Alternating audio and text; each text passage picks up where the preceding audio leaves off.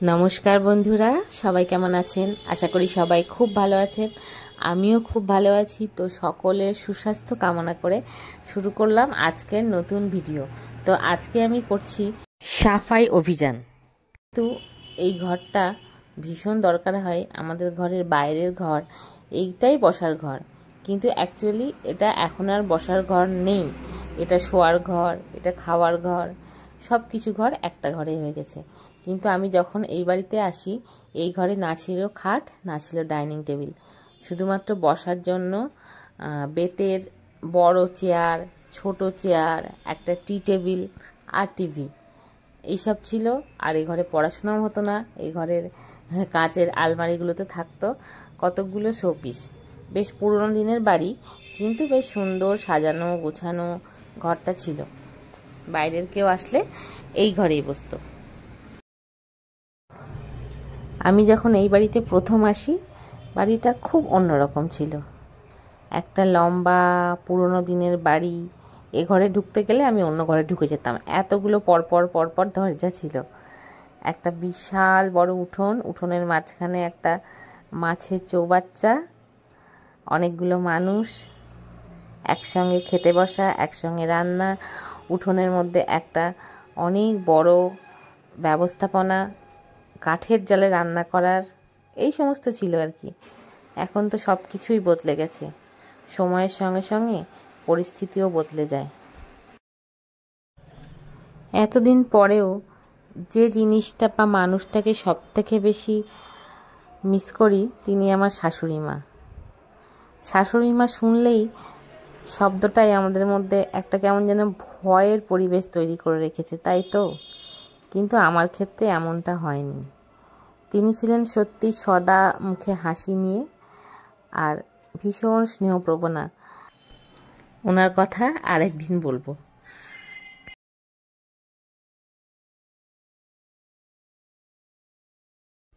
বাড়িতে কয়েকজন আত্মীয় আসবেন, তো ভাবলাম ঘরটাকে যদি একটু পরিষ্কার করা যায় এই অজুহাতে, সেজন্য লেগে পড়েছি।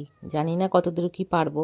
জিনিসপত্র এত অগোছালো হয়ে আছে, আর কিচ্ছু না ফেলা হয় না। কিছু না ফেললে অপ্রয়োজনীয় জিনিসপত্র বাড়ি তো ভর্তি হয়ে যায়, সব কিছুই মনে হয় না একটু হয়তো পরে কাজে লাগবে, এই জন্য জিনিসপত্র ফেলে উঠতে পারি না, আর বাড়ি ক্রমশ ভর্তি হয়ে ওঠে।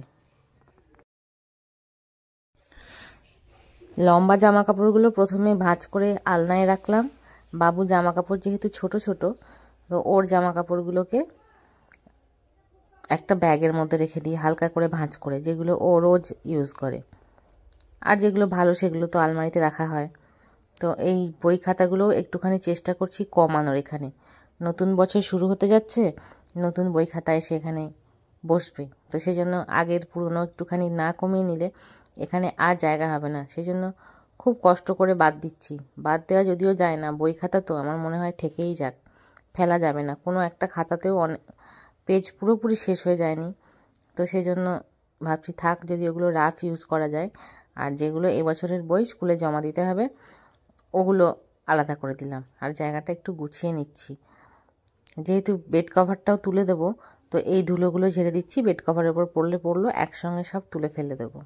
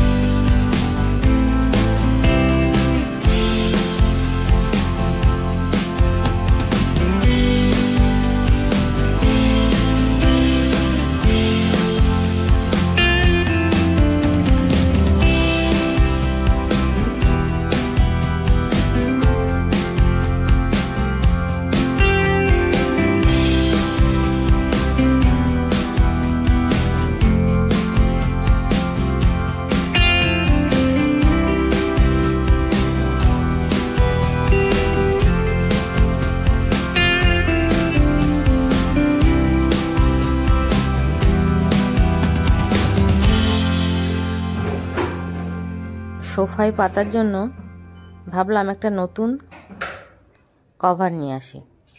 তো আলমারি খুঁজতে গিয়ে এই নতুন এটা পেলাম, কভারটা পেলাম। তো মনে করার চেষ্টা করছিলাম যে এই কভারটা কবে কেনা হলো, কোথা থেকে আসলো। বিশ্বাস করুন, কোনোভাবে বিন্দু মাত্র আমি মনে করতে পারলাম না এটা কোথা থেকে আসলো। তো ভাবলাম থাক, অত আর ভেবে কাজ নেই, আমার আলমারিতে যখন আছে এটা আমারই, বের করে তাই পেতে ফেললাম।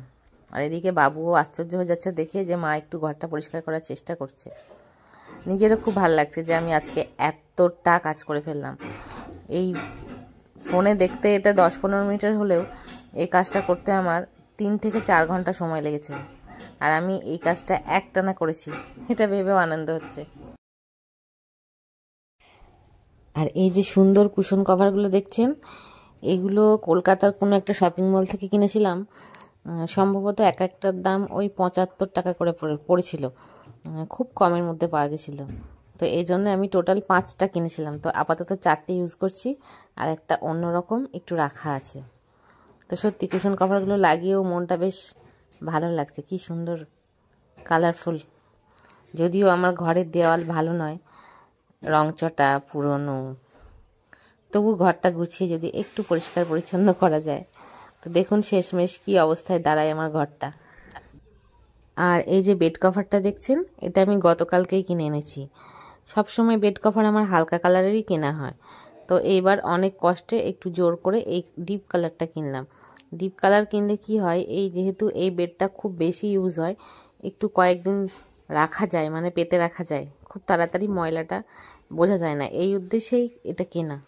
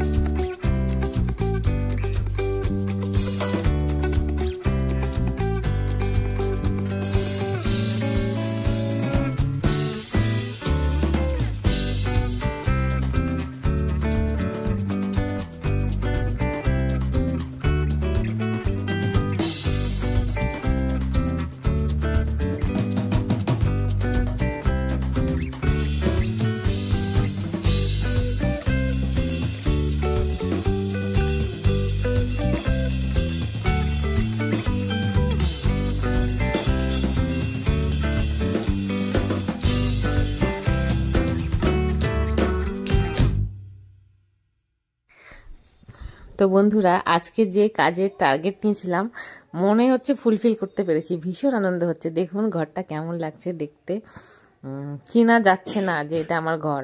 অবশ্য দেয়ালগুলো দেখে বুঝতে পারছি, হ্যাঁ হ্যাঁ হ্যাঁ এটাই আমার ঘর, কিন্তু সত্যি কি সুন্দর লাগছে দেখে, আমার চক্ষু জুড়িয়ে গেল। তো যাই হোক বন্ধুরা, আজকের ভিডিওটা এইটুকুই ছিল। দেখা হবে আবার পরের ভিডিওয়। সবাই ভালো থাকবেন, সুস্থ থাকবেন, সুন্দর থাকবেন, আনন্দে থাকবেন, এই আশা রেখে এই ভিডিওটা শেষ করছি। আর যদি একটুও ভালো লেগে থাকে ভিডিওটা, তাহলে প্লিজ শেয়ার করে দেবেন, একটা লাইক করে দেবেন, একটু কমেন্ট করে দেবেন। আপনাদের কমেন্টের অধীর অপেক্ষায় আমি অপেক্ষা করে থাকি। প্লিজ কমেন্ট করে দেবেন, আর একটু সাবস্ক্রাইব করে দেবেন, আর শেয়ার করে দেবেন ভালো লেগে থাকলে। Thank you so so so very much, thank you. দেখা হবে আবার পরের ভিডিওয়ে, এই আশা রেখে আজকের ভিডিও শেষ করলাম। টাটা।